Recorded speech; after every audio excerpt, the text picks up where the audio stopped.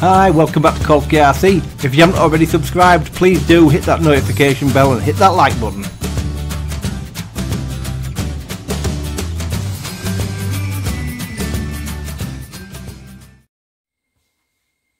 Hi, welcome back to Kolsky RC. So today we're going to do, I hate to use the word review, but I suppose it is a review of the Mavic. Sorry, the DJI Mini 2, it's not the Mavic Mini 2 obviously anymore. And the reason I say I hate to use the word review, I'm going to review it as to what I've seen so far, but I've had a little flight. I can't really do a review. I don't think you can get an honest review till about a month in. So what I'm going to do is this review today, and then a month or so down the line, I'll get loads of flights in, and then I'll give you a final opinion. So when I reviewed this, the original one, I got quite a lot of criticism on the video saying I was over harsh. It was doing exactly what it was meant to do. What do you expect for the money? It's a beginner drone. And I take all that on board, but I still agree with my first impressions of this, which has now been improved drastically through firmware updates and everything else. And it's now a really nice thing. It's still bad in the wind, obviously. But yeah, it does the job. So what do I think of this? So, at the end of this video you're going to see some footage. I'll just wanted to break that down for you first. You're going to see video footage taken straight off this card. There will be no editing done on the editing software. Colours will be looking exactly as did. Nothing will be over sharpened. It will be straight raw out of there. You'll also see, if you just go straight to this, you're going to think, what's he doing just hovering around? You'll also see me hover quite a few times in the air. That's because it's like 13 to 15 mile an hour winds today. So that's why I wanted to do the video today. So I've flown this in 13 to 15 mile an hour winds, so you're going to see it hover, and hopefully when it's hovering, you'll see it getting, you will not see it getting buffeted about by the wind, or you might see minor. I have not checked the video, so you're going to see it when I finish doing the video, but I have not actually watched the video that's on the card. So you're going to see that. You're going to see what it looks like. So what can I tell you about the way it flies compared to the other one is, this one in 13 to 15 mile an hour winds will have far more movement in the air. That is without a doubt. It will not be as smooth in the air, and it will not be as smooth in a hover as the new one. The motors do look slightly different. Well, they are different motors. There's no doubt about the fact they're different motors. So if you look at this motor, I can show you them motors. Okay. Well, if you look at this motor, it's not just got, in fact, it's got pretty props. The motors are actually different. Now, I don't know whether there's more, there looks to be, it might be not going to lose more windings inside this motor, but what I can tell you is, it definitely performs better in the wind. However, when it was coming back to me, the speed dropped drastically down. But it's 13 to 15 mile an hour winds. Now if you buy a bigger drone, obviously, not going to be affected by it. However, it did behave better in the wind. But bear in mind, if you're flying anything over that, I certainly wouldn't. And I know I have watched videos of people flying it in 30 mile an hour winds. That's up to them. I wouldn't fly it in that. It was coming back slow, but it came back smooth. And it came back, which I suppose is the main thing. So obviously the massive difference on this is a 4K camera on the front of it. And I've left it turned on. So you can see proof I've just come in from flying, because I've not even turned it off. So it's got this 4K camera on the front. Sorry. My lens is on the other side of the camera, and I keep forgetting that. So there's your camera. It does say 4K on the front of it now, and that is about the only difference on the two drones. And obviously the props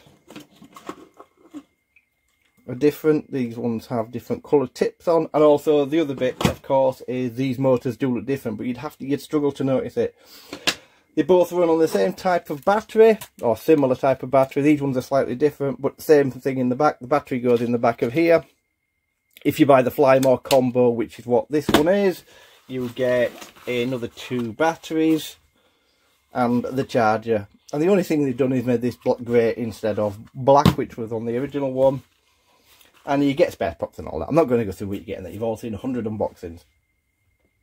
So the major massive upgrades on this, the controller is huge. The controller on this is so much better than the original controller. This is the controller that you get with the Mavic Air 2, and the reason I love this is because it's ergonomically superb. Your hands are going to go around it. It's got the grips on the back. It's more like flying with a FPV controller, if you like, a bigger transmitter. By the time you put the phone in the back, everything just feels comfortable if you're a pincher or a thumber. So if I fly FPV, I fly pinch, so I fly like this. And that's because I can't get enough precision on the sticks with my thumbs to fly FPV. When you're flying a one of these, a camera quad, you do not need that precision because it doesn't really matter anymore. So I fly thumbs on top. I love the controller. I think it's amazing. I think the controller is a huge upgrade. The 4K camera makes this a very attractive package at the price. I'll be honest with you, if it had been 700 quid or 600 quid, I wouldn't have bought it. But at 549 with 3 batteries, the upgraded controller and a 4K camera, I think it's a really good deal. So, what don't I like about it? Well, there isn't much I don't like. What I don't like is the fact, and I'm surprised at this, that this camera still has only got 2.7K 30 frames a second. There's no 60 frames a second on 2.7K. Now that's what I hoped would have happened. I'd rather fly 2.7K with 60 frames a second, and I would have foregone the 4K 30. Obviously it was never going to happen because the 4K 30 is a massive selling point on this drone. I'd have preferred 2.7K 60. Hopefully there'll be a firmware update, or possibly not. Now, I don't know why. The sensor on this is apparently the same size sensor that's on the original Mavic. Now, from what I can see, the picture certainly looks sharper than on the original Mavic. If you owned an original Mavic, it's a fantastic drone, but if you look at it compared to modern things, the camera is not as sharp as it is on, for instance, a Mavic Air or something like that. Not in my opinion, anyway. You can argue if you want in the comments, but in my opinion, it's not as good. So it's the same size 1/2.3 sensor as the Mavic Pro had. It's not got the same sensor as the Mavic Air 2. So I've also seen some videos saying it hasn't got the same sensor, and it hasn't got the same abilities on the camera. Having said that, it's quite a chunk change cheaper. So like I say, back to the kit you get. You get the bag and everything. The bag is not particularly great, I'll be honest with you. It's quite a cheap bag, but it's a nice piece of kit. And what it's done is, let's compare it to. I don't own one of these. I do own something. I have bought something recently which is a bit different for me that I said I wouldn't buy again, but I have bought something. But let's compare this to the Fimi 2020 X8 SE. This to me is a miles better buy than that's ever going to be. Again, I'm going to get some hate in the comments, but at the end of the day, this is DJI and this is going to be a far better quality drone. It's pocket sized, and it does what this one did, except it does definitely fly better in the wind, and it's got a 4K camera, and the controller is just amazing. If you've ever flown with one of these, you're going to know what I'm talking about. It's very precise. It's a wonderful thing to hold in your hand. It just works really well. You get a prop guard holder, which I think is quite fantastic actually. I know people have said, I've watched a couple of videos people saying these are garbage. I actually like it. Good, it holds the props in place to go in your bag, and you're not going to fanny about with it. So, would I recommend it? At the minute, yeah, definitely, 100%. But I've only had very limited flight time with it. I can't see anything that's going to trip it up. The motors are definitely different. Now, one thing you can hear, well, you're not going to hear it on video, but I didn't shoot it with a GoPro. I was going to do, but I decided not to do. But these are motors. You can hear the difference of the pitch when they're trying to hover, and they're going under quite a lot of strain. There's a lot of strain going on these motors, and there's a lot of things going on to keep this thing level in the air, but it works. I just hope it works, it keeps it going for as long as it should, and there was no issue with the motors. I thought there'd be an issue with the motors on these. There hasn't been, because I don't seem to see many videos of people saying the motors are burnt out, which is fantastic. And DJI to me just seems to be getting I don't know, better and better. God knows what the Mavic Pro 3 is going to be like, and the Mavic Zoom 3, because they're just going to be fantastic. This and the Air are just mind-blowing for the price point. Now, it's key to this is price point. DJI have reacted to other people coming into market to make drones, Fimi and Hubs and everybody else. And you can say what you want about them, hate them or love them. They do produce a decent picture, and they can get 28 to 30 minutes flight time, and they can do all the other things it says on the box. What you don't get is the reliability of a DJI product.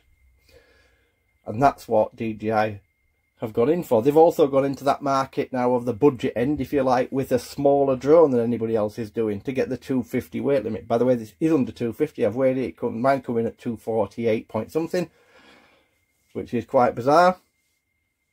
And yeah, you can't fault them. So like I say, massive plus points to me, the 4K camera obviously, but I haven't checked it. You're going to see on the end of the video what you think. and the controller. So for an initial overview, I think it's great. So I'm going to leave you with some video footage coming up. I've flown it outside my house. You are going to see that. By the way, if you're going to comment that you shouldn't fly outside your house and blah, blah, blah, blah, I will delete your comment, so don't waste your fingers typing on the keyboard. You're just wasting your time. I think the video footage will look good. It certainly looks great. Oh, one thing I forgot to mention. When I fly outside here, I'm in a really big Wi-Fi built-up area, as you can imagine, because every house has got Wi-Fi and everything else. This wouldn't get me to... It gets me to about the end of the street, and then I start to lose, and I can maybe get, I don't know, 250 metres here. That's here, obviously. This one, absolutely still at full transmission. It was fantastic. And that's because it's got OcuSync too. So, I hope you enjoyed it. If you've got any questions, please leave them in the comments down below. For once, I can definitely at the minute recommend a drone at the minute. And the reason I'm saying that, and I keep saying that, is because when I review stuff in the past, I've then gone back to stuff maybe 4 or 5 months later, and I'd look back at the video that I'd originally done, and I'd think, Jesus, I overrated that, or I underrated that. Because you just do an initial review, and it's 1 flight or 2 flights. 10 flights down the road, it might start developing faults, but fingers crossed it won't, and I don't believe it will. But I'll do another review in a month's time when I've got 10 flights under its belt, and let's take it from there. So thanks ever so much for watching. Have a fantastic day, and I'll leave you with the flight footage.